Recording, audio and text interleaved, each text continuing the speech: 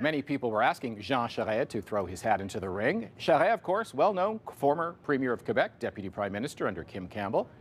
I'm pleased to say that Jean Charest joins us in studio talking about his next step into federal politics, running for the Conservative leadership. Good morning, Mr. Charest. Good morning, Leslie. You know, a lot of people are saying, why do you want to come back into politics? Yes. Why now? Well, and my wife asked my, and because I care a lot about the country. This is, you know, the country is badly divided right now, Leslie. We're balkanized. You see it in the outcome of the election campaign. And I know the Conservative Party has a special responsibility in that respect. I mean, if any party in the country right now can bridge east-west, we're it. And we need to get the parties organized. We need to get it united and focus on the issues that we care about, including the economy. We're the day after the budget. I think a lot of people who are in the business community have to be very disappointed that there isn't a stronger push to clean up the balance sheet as we come out of COVID, focus on economic growth, on the things we need to do to be able to grow the economy and get people, you know, to increase their revenue, that kind of thing. And I have the experience, having been on both sides, to be a prime minister who understands how this federal system works and make it work. So it's about the party, it's about also winning a national government, and I'm the person who can do that for the party. Let's talk about party unity. Yeah. It's a very different party than when you were there when it was the Progressive Conservative Party. Yes. How are you going to convince, is it safe to say you are still a progressive conservative, progressive when it comes to social issues, conservative fiscally? Well, I'm a conservative, period. And, you know, it is something of discussion during this leadership race because I'm not a hyphenated conservative. And a political party, Leslie, is a living institution. It evolves with time. Every leader leaves their mark, and the new leader will take the party as is, which is exactly my situation. Now, what are the values that I believe in as a conservative? That includes fiscal conservatism, market-based economy, economic policies that promote growth and increase the revenue of people, supporting families, the rule of law, very important issue in this leadership race because I have a competitor, to name him, Mr. Poilievre, who supported, as you know, the blockade. And if you want to be a leader in this country and a legislator, you can't make laws and break laws. You have to you have to respect laws if you want other people like you to obey the laws that you're voting. And so this is a real issue. And finally, conservatives have a view of federalism that is particular to them, that respects the jurisdiction of the provinces. So those are the values that I am running on, that I've always respected in my political life. Interesting you mentioned Mr. Poilievre. You know you're in Poilievre territory. Yes. His riding's just down the road. We've interviewed him many times in the studio, being the local MP. Is he your main opponent? Is that why you called him out? Well, I guess there's going to be a lot of good people in this race, but he's certainly one of the main opponents. There's no doubt about that. So what makes you different from him?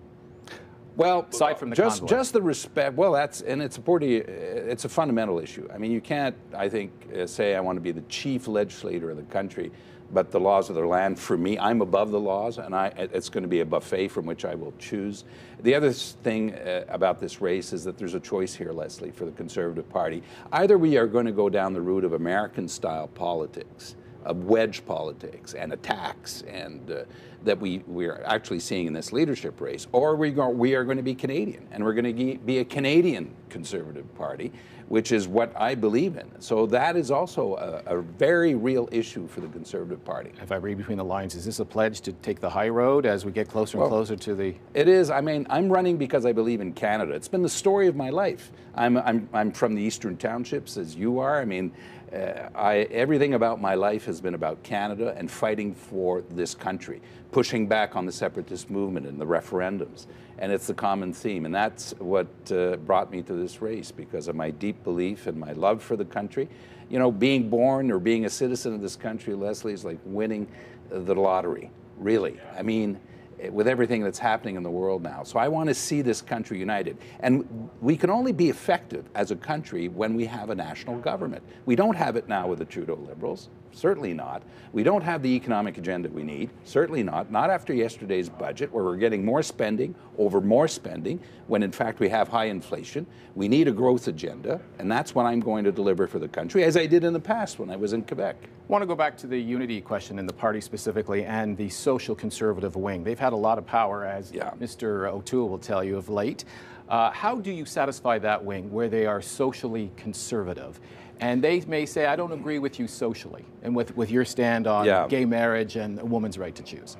Well, the thing that we understand is that we have these core values that we all agree on and that we respect, Leslie, and that's, I think, the core of the party. And then there may be issues on which we have different views, because a political party as a living institution is not a sect. But those who have different views should be respected also.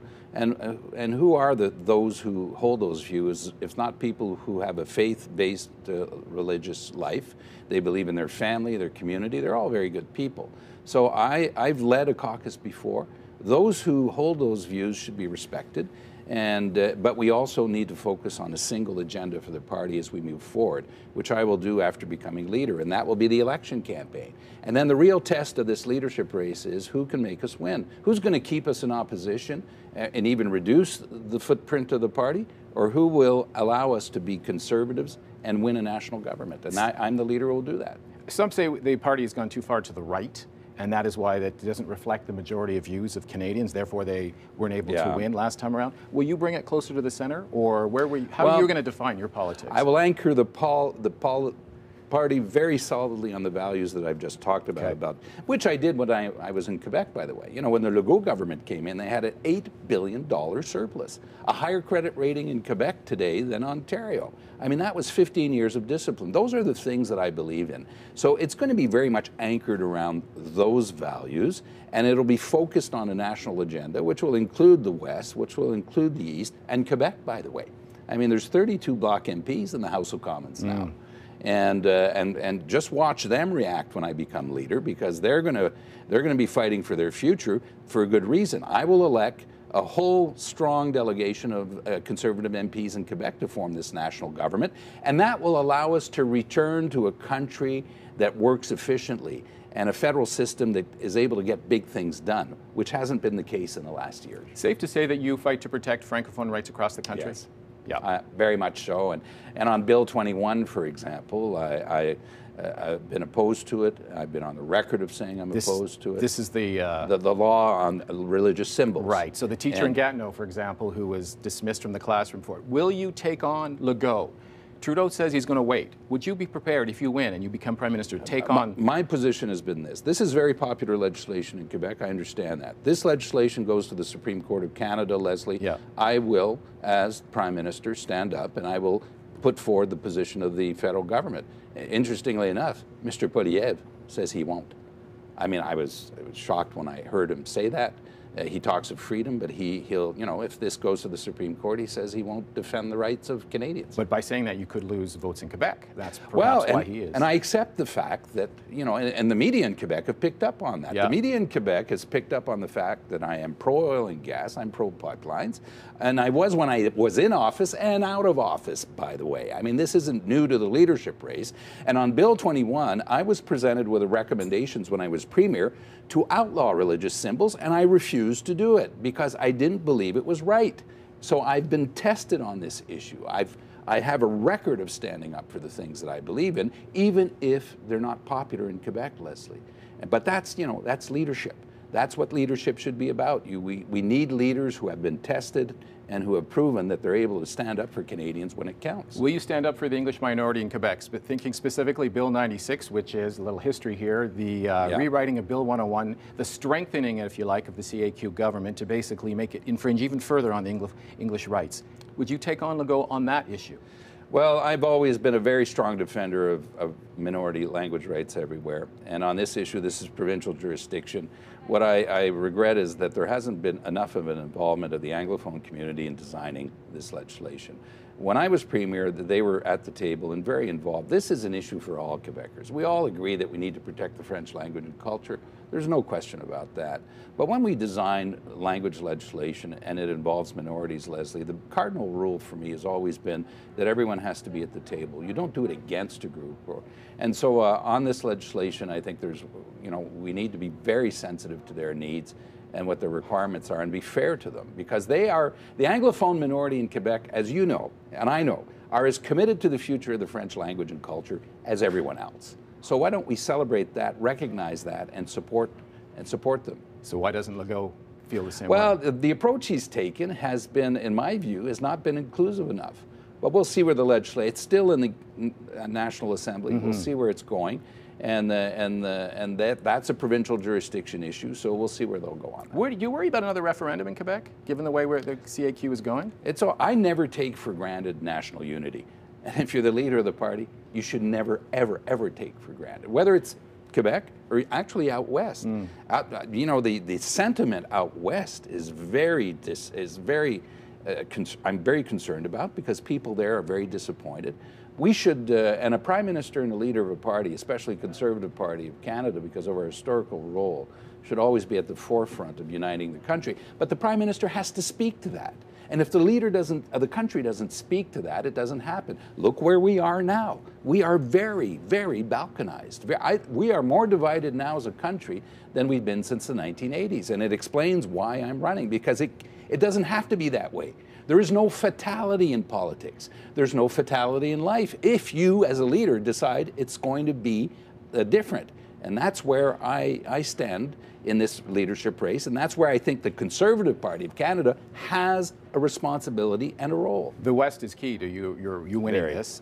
You can deliver the votes in Quebec, but can you deliver the votes in Alberta, where, let's just say, the love is lost between the two, and your history in Quebec may come back to bite you? Well, and I went to Calgary very early in the campaign because I wanted to deliver that message that I want to be a prime minister for Western Canada, as I will be for Quebec, and I have a record of doing that. I care about that every part of the country.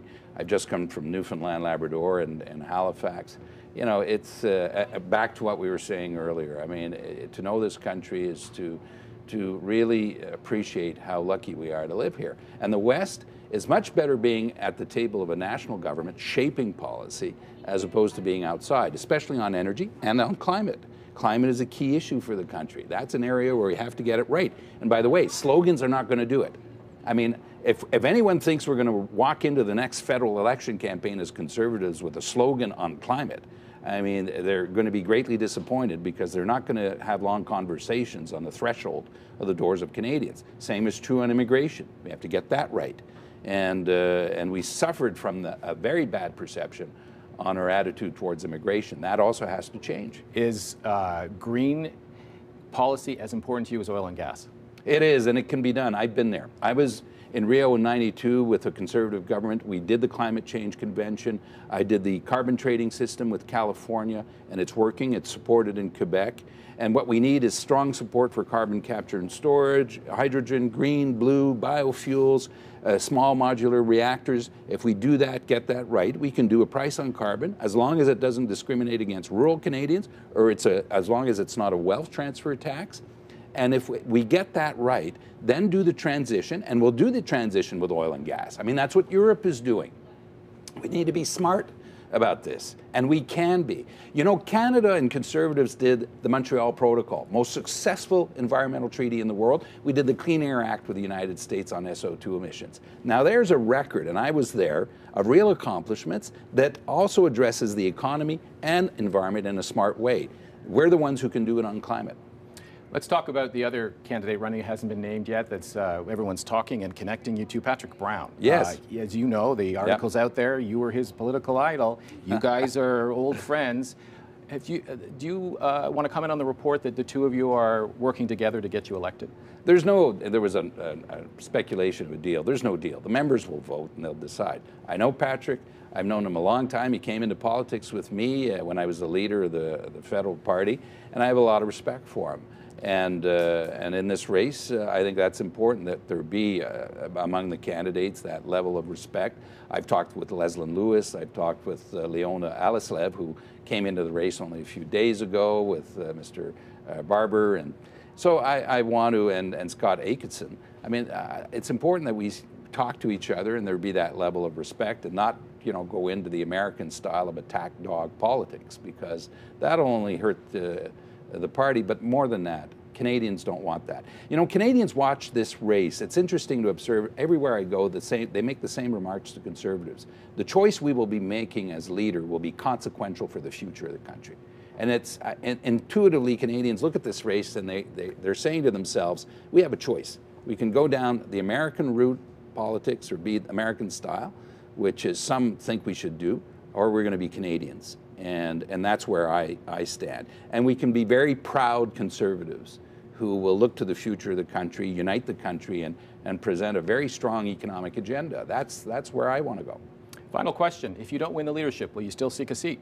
Well, we'll get there when I win the leadership. I have every confidence I will. And we'll take this a step at a time, but I'm very confident I'll win the leadership, and I will be the leader, and I'll be the next Prime Minister of Canada, Leslie. Good to see you, Mr. Charest. Thanks for your time. Appreciate it. Good luck in the race. Thank you, Leslie.